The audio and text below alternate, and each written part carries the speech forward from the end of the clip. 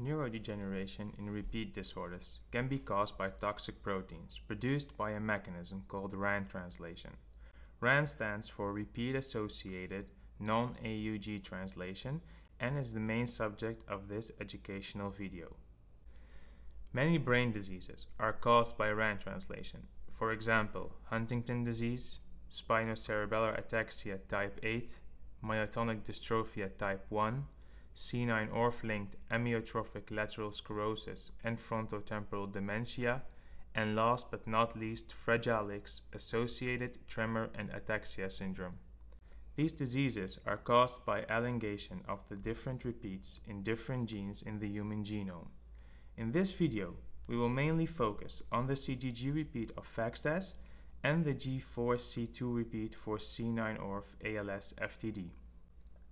So if we take these repeats, both repeats are translated into different toxic proteins.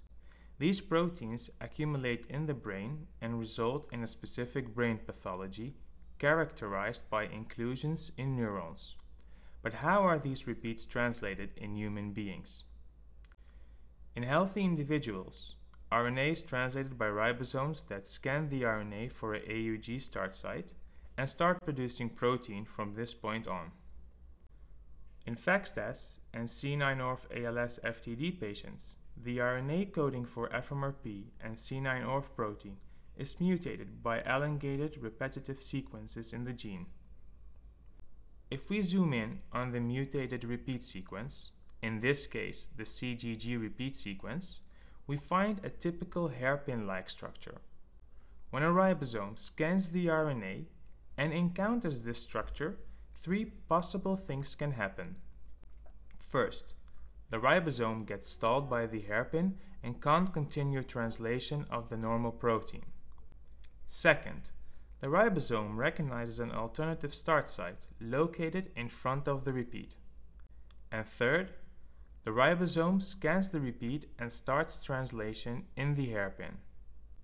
The second and third possibility result in translation of toxic proteins.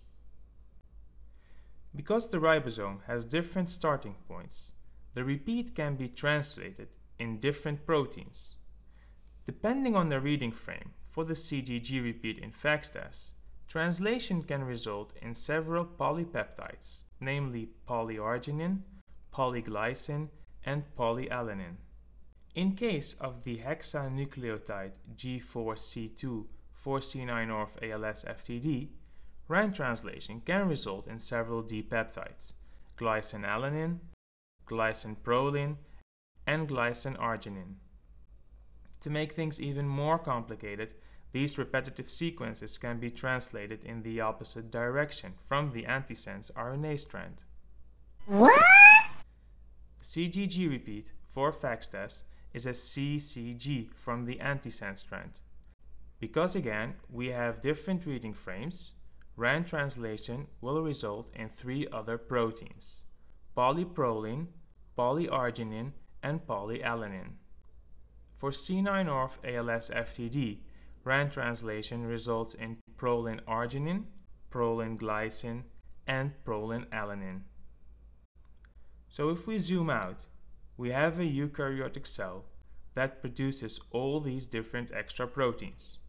But the main question remains is how do these extra proteins contribute to disease pathology in neurodegenerative disorders?